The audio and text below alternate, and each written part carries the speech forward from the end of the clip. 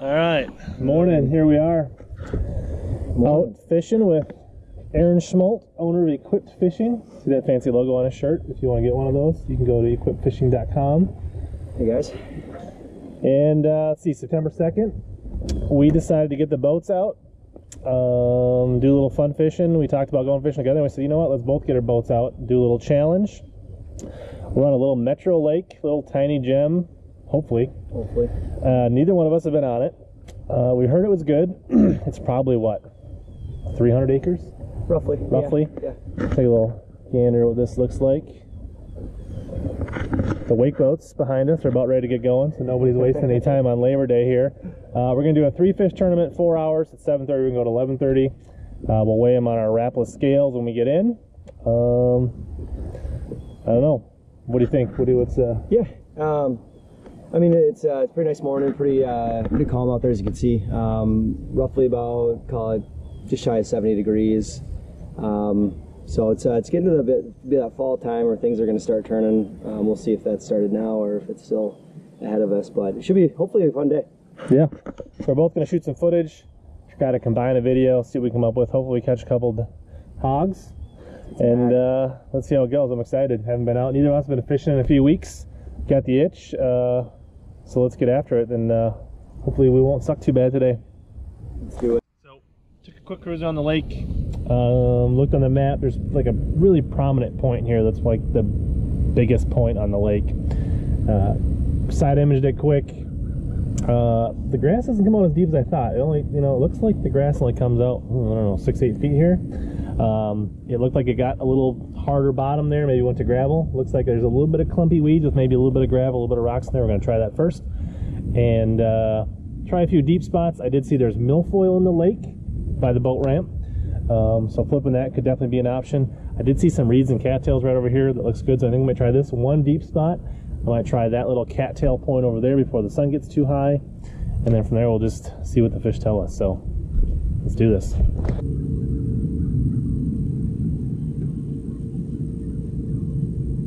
Not feeling as much grass as I thought there'd be.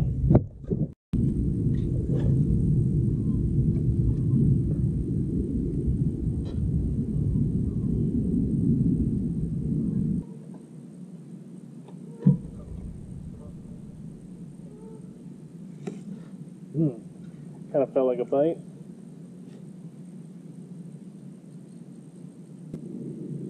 A little bit of grass right there.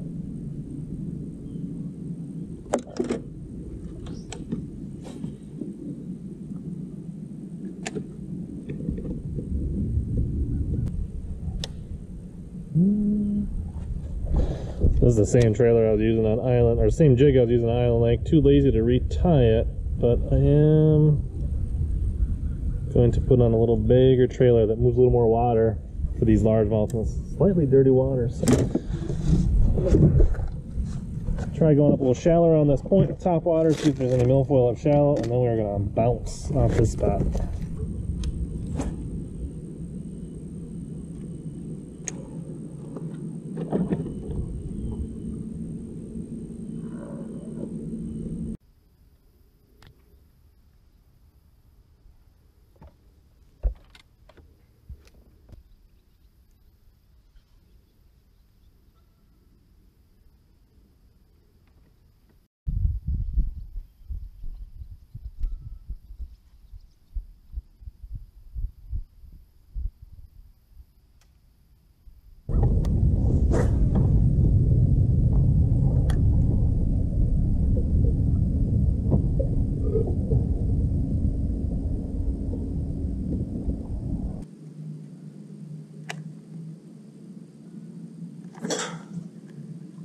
Picking me up in there. Got a tiny bass, the bass don't want to eat, or a big bluegill.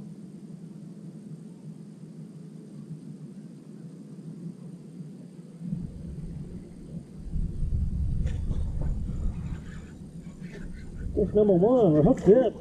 He's not big, but I guess he's a start. And he did not want to eat my jig. Not a bad fish. But hopefully we're catching some bigger ones before the day is over here. We'll put them in the box just in case, because this is the first time we've ever been on this lake.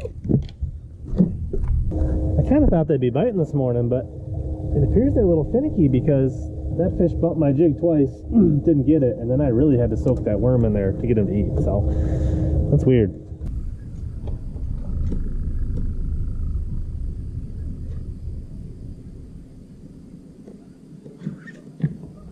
I think I might have missed one under that tree. Felt weird.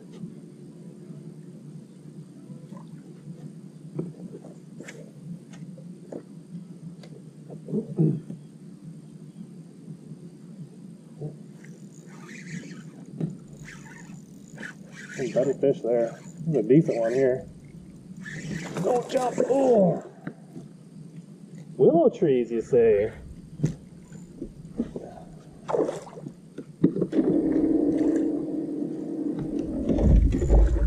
This is one of the right ones. Let him throw it.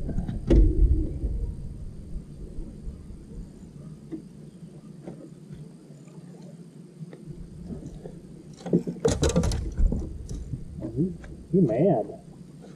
He mad, son. Ah!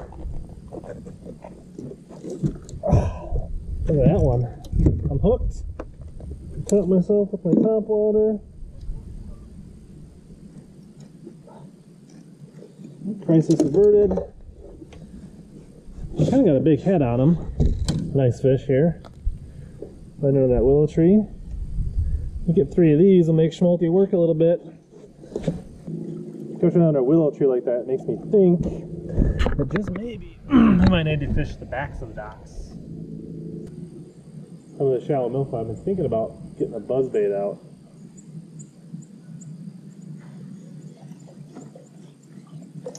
Until then, I'll probably just swim and jig, see what happens.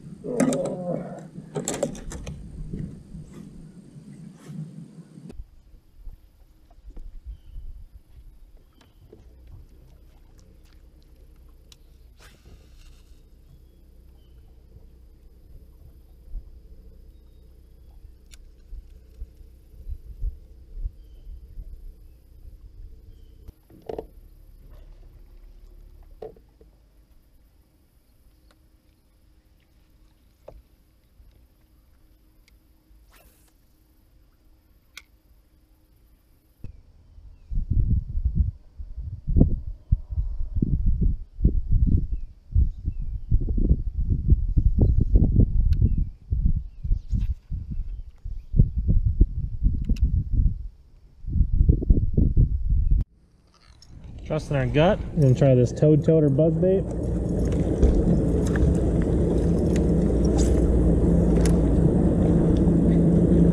Wakeboards are out. Good time.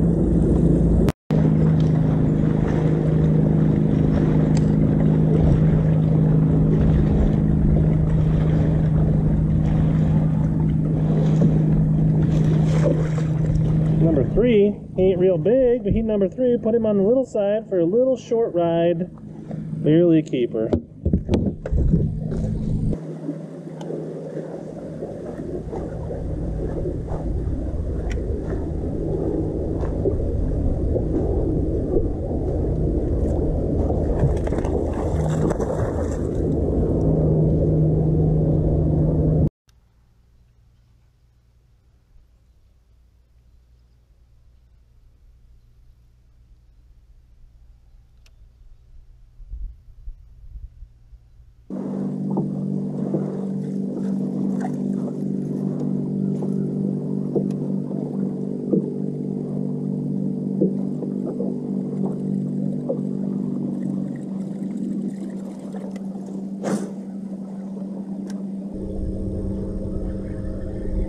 Bluegill.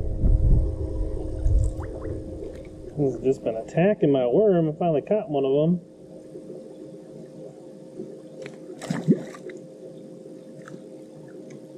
Salting it. Oh boy. Right in your face, GoPro.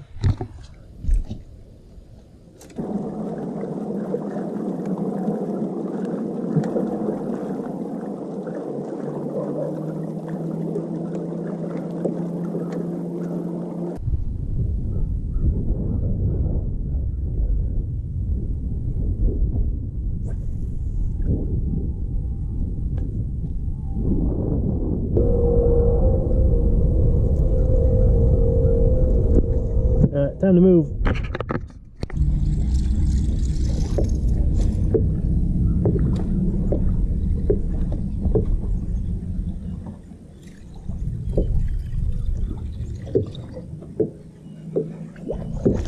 A little bass on the old buzzbait. Not gonna help us. Oh, we caught one on it.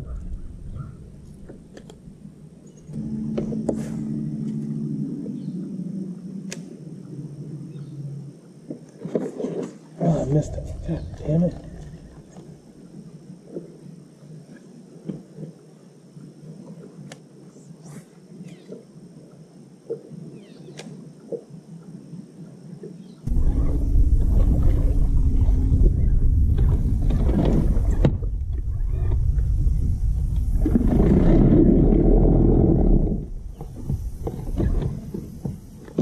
Broke the cable. We just broke our trolling motor cable, so I can still steer it by hand or with my remote. So we're gonna keep fishing, but we're gonna need to get that fixed.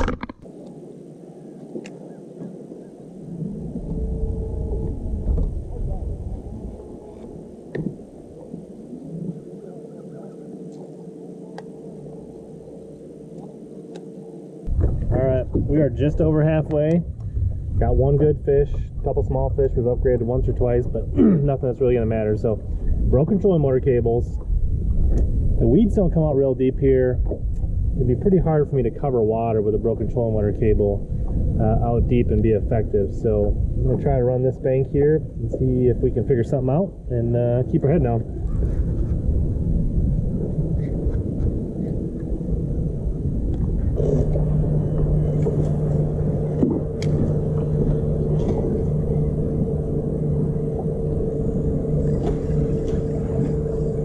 Better fish.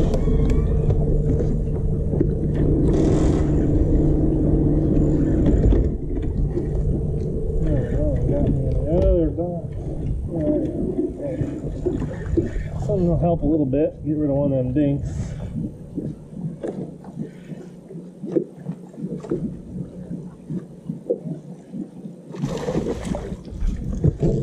Get a respectable fish here.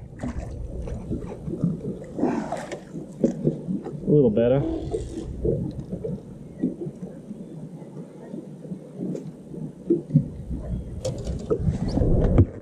There's one really picked up about a pound. On that general to work. Check our line, feels pretty good.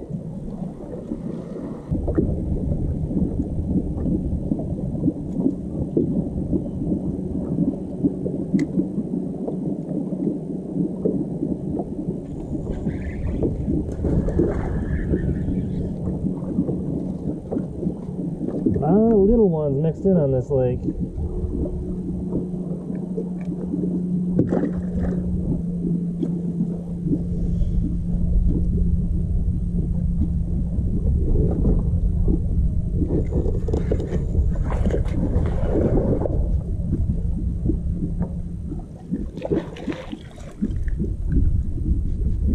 I got my worm. I don't think he's gonna help. Get more life out of that general. Got these little wacky bands. He's doing a good job.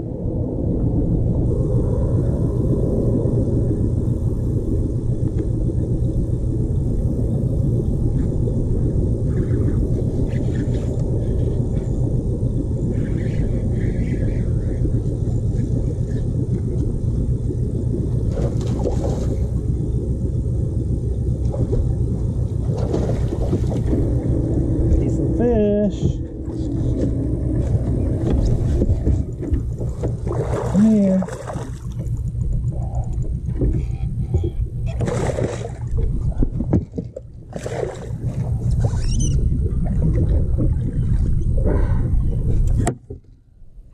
Well, we got rid of our last little one.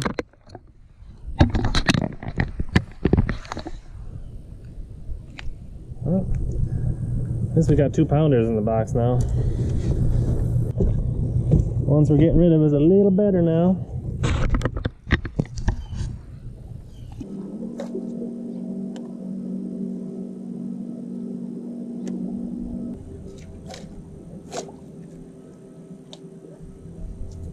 Got that pad bite dial? Oh, got fired. I broke one of my trolling motor cables. Oh no, really? So I can only turn right, and then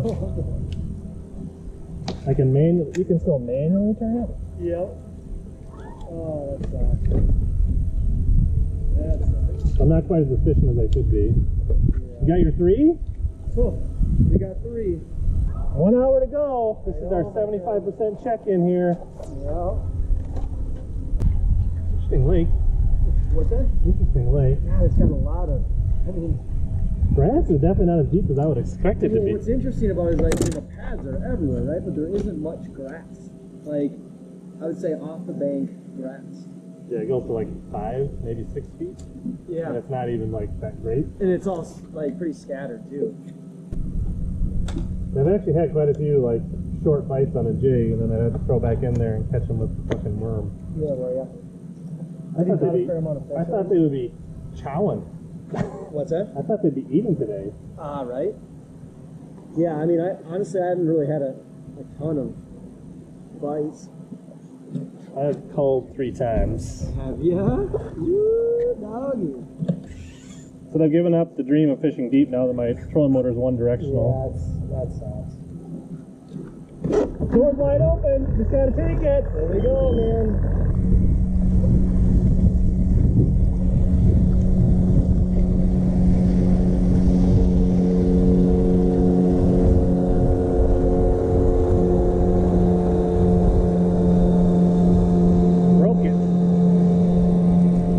Should have retied. It actually felt like a pretty decent fish. Oh man, it's gonna bite my jig.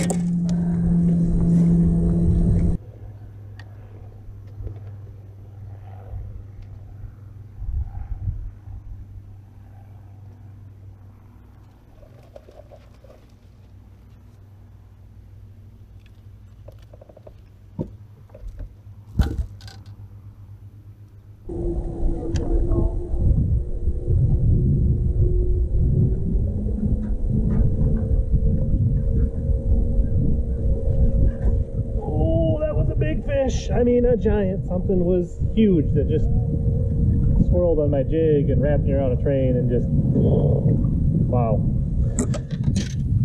I mean, it made a huge swirl in there. Put the hammer down. Now that I'm out in the deeper water and taking a look at what I'm seeing, I probably should have been out here. How'd it go? I got broke off twice. Did you really? One on a tree, like on that bank that you came up. Yep. Like back behind the pads, I went in there and like threw my. Yeah. And then right here at the end, I threw under a dock with my jig, and I kind of like pulled it over a bar, and a fish just went woof, like I could hear it. Oh, really? And went, and I went woof. I mean, he just ate my. I mean, he just smoked. Yeah. He just. Maybe if I had braid on, maybe, but I don't even know if that would have mattered. I mean, yeah. It was a big fish. We gotta make it official. We gotta make it official, though. Can't be like fake Scott Martin challenge. Dude, it was a hell of a day for 1-pounders, that's for sure. Definitely. I feel like there's some big ones in here. There's got to be some. I caught one. I mean, the fish I got a couple decent ones, and they kind of got that like big looking head on them. Mm-hmm. Like they kind of got that vibe. Yeah. Like there's some bigger ones here. Like, all right, digging deep in those Ranger live wells. These are all frogfish, according to Aaron Schmoldt. You getting them on the old toad runner with the flappy tail. Oh, look at that one. Uh-oh. No. Oh man, that could have been big. They weren't this hard to catch the first time. You could probably turn your pumps off and everything, and they'd be a little easier to see. Oh, there's number 2. Get hyped up. This is why you come to Secret Lake, so you catch big ones like this. Make sure we get all the water out of this bag. He's on the big side now. Watch out. He's on the big side. A little better fish. Not a giant, but he's a little better. Alright, I don't like your chances, Aaron. I don't like my chances either. But we're going to make it official. Alright, the official calibrated Rapala scale with added bag weight, which is going to make this look even better. Probably going to add a pound.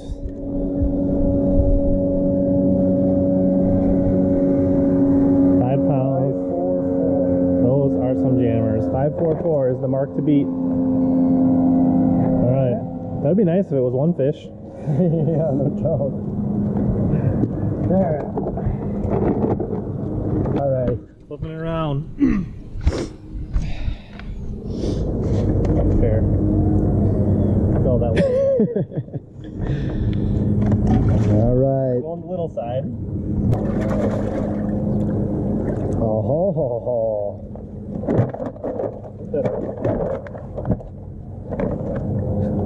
Someone found some decent fish. Oh. Ho, ho, ho, ho, ho. There it is.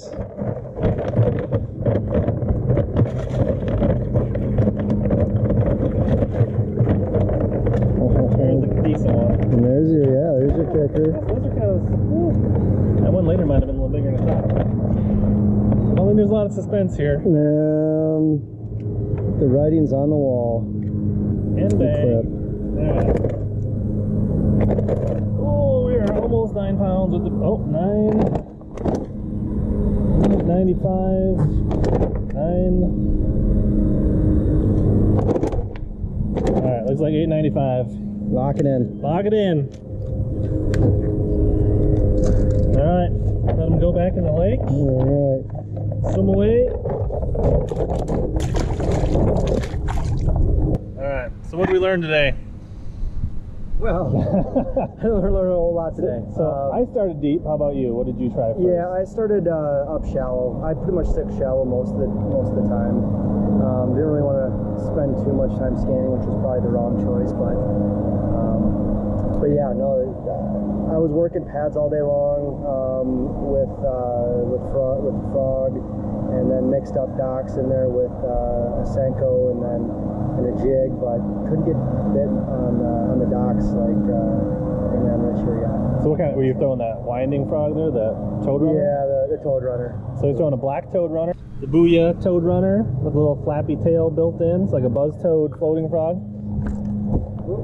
Oh, that would have been awkward. All right, yeah, we started deep. We tried one point, we graphed it. We saw a little bit of hard bottom, a little bit of weeds. Wasn't overly impressed with how deep the weeds were on this lake. Probably the bigger fish probably are still deep versus September, but fish are moving this time of year. And then I went up on top of that point and then instantly caught a fish, and then instantly caught that pretty nice one on a willow tree. They didn't really seem real active this morning for me. Like, they would pick up my jig and spit it, and then I have to throw you know, a stick worm in there to get bit. So I don't know, I probably caught 8 keepers maybe.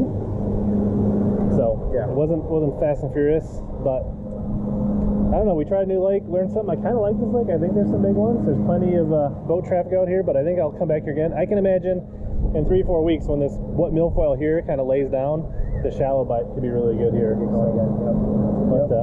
we're gonna stay out fishing. We're gonna send Schmoldt packing. He's got to go home and work on the honeydew list. And all right, well, thanks. All right, buddy. All right, we'll do it again. Let's do it. Make sure you like, comment, make sure you subscribe and hit that notification button so you don't miss another video. Stay tuned and help you sec us.